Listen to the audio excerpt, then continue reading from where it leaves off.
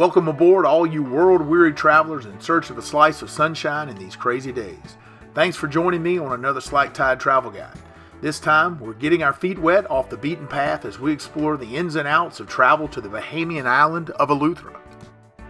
On this episode, we'll get into the details about traveling to Eleuthera, navigating the island, and take a peek at the type of lodgings that are available to all you Slack Tide travelers out there. Eleuthera, located less than 200 miles from the southeast coast of Florida, is a 110-mile-long island that is part of the Great Bahama Bank. Officially, Eleuthera includes the main island of Eleuthera and its smaller sister islands, including Harbour Island and Spanish Wells. The island has only 11,000 residents and is still relatively undeveloped, sporting 150 unspoiled beaches for travelers to enjoy. Eleuthera may be a bit more rustic than many of its Bahamian neighbors, but it is home to some of the most stunning scenery that you will ever visit.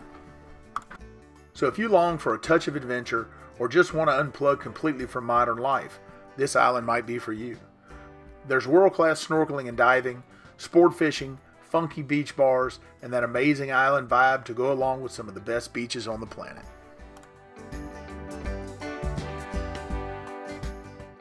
So the first question is, how do we get to paradise, and what is it going to cost me to get there? Getting to Eleuthera is both easy and unusually inexpensive. Let me offer a brief word about the airports in Eleuthera. Don't expect Hartsfield International. Everyone's on island time, so just relax. Don't start your vacation by getting angry at the guy running the baggage claim. Centrally located in the middle of the island, Governor's Harbour Airport services many private flights as well as Bahamas Air, Aztec Air, and other island-hopping airlines, but you won't find any international flights arriving or departing here. On the southern end of Eleuthera, you'll find Rock Sound International Airport, though I couldn't find any international flights flying there. You can fly into Rock Sound from the neighboring Bahamian airports such as Nassau or Georgetown. On our trip to the island, we landed at North Eleuthera Airport. Like all the airport facilities, North Eleuthera is Spartan at best, but it was clean, the people were very friendly, and eventually we were able to run down our rental car and get started exploring the island. A couple of items of note on the satellite view of North Eleuthera Airport. If you can make out Airport Road running parallel to the runway, that's where you'll find your rental car contact. There's no Hertz or Enterprise here. The rental car companies are all locally owned, and they'll be waiting for you outside the exit to the terminal. Also, if you can make out the bars across the street from the airport, that is where travelers will await their departing flights. After check-in, you just grab a table and a beer, and someone will cross the street and call your flight when it's time to board. We flew Silver Airlines into Eleuthera. The flights were under $400 round trip from Fort Lauderdale. You can see some video here of me disembarking, getting ready to get on the plane, and some shots of us flying into the Bahamas here and what it looks like flying over Eleuthera coming in. Beautiful flight coming in, especially once you get over the Bahamas.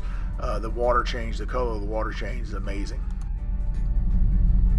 Both Delta and American fly into Eleuthera, so if you're committed to flying one of those major airlines, you have those options. It's roughly a 90-minute flight from the coast of Florida to Eleuthera, and I pulled up some examples of ticket prices here on eSky and Travelocity. Flights for under $400 round trip. It's a pretty inexpensive vacation for somebody to get out there and enjoy life. If you're traveling to Eleuthera, I strongly recommend renting a car. The island is 110 miles long, and your goal should be to see as many of those 150 stunning beaches as you possibly can. To be honest, it's tough to do that without a vehicle. Eleuthera is incredibly easy to navigate. As you can see on the map, the Queens Highway is the backbone of transportation on the island and runs its entire length. There are very few turnoffs, so getting lost isn't an issue. The road is completely paved, decently maintained, and not very busy. The Queens Highway will take you through most of Eleuthera's main settlements and offers some stunning views, including the world-famous Glass Bridge, where travelers can see both the Atlantic Ocean and Caribbean Sea as they cross. Here's some video my wife took as we crossed. The light blue water to the right is the Caribbean Sea, the dark blue to the left is the Atlantic Ocean. With that being said, there are some things travelers should be aware of before taking off to explore Eleuthera. Road signs can be scarce, but the locals have done their best to help identify points of interest like this swimming hole.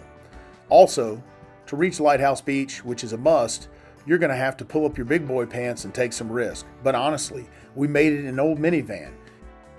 As they say, scared money don't make money, and if you want to spend the day alone on a beach like this, then you're going to have to get some mud on your tires. I promise you, it's totally worth it. Let's talk rental cars. If you're traveling to Eleuthera for the first time, you're going to need to temper your expectations. Rental car companies on the island don't offer new cars, and many of the cars may have 100,000 miles or more. They're not what we're used to in the States, but they are dependable and get you where you want to go. Just don't expect a late model Toyota Highlander with all the bells and whistles. There are quite a few websites like this that will let you reserve your car.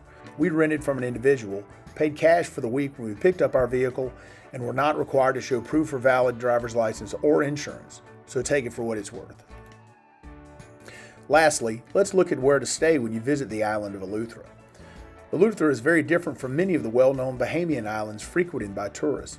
There are very few hotels that offer true resort-like facilities on the island, but that doesn't mean that the island lacks luxury.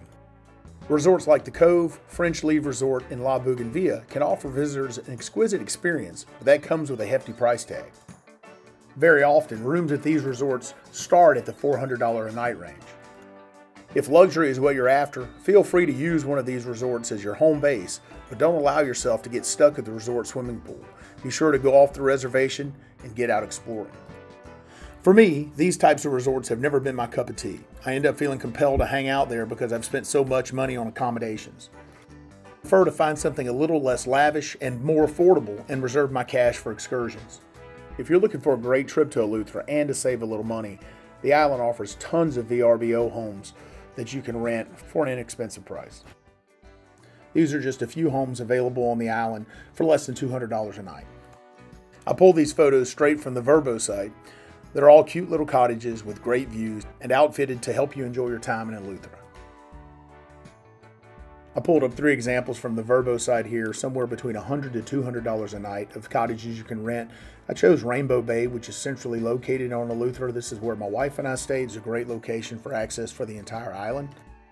We rented a really nice 2-bedroom in Rainbow Bay for roughly $800 for the week. With airfare and everything, we had about $1,600 in our trip.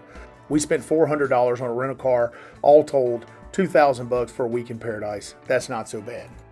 I hope you enjoyed this video. If you did, like and share it with your friends. Please subscribe to the channel.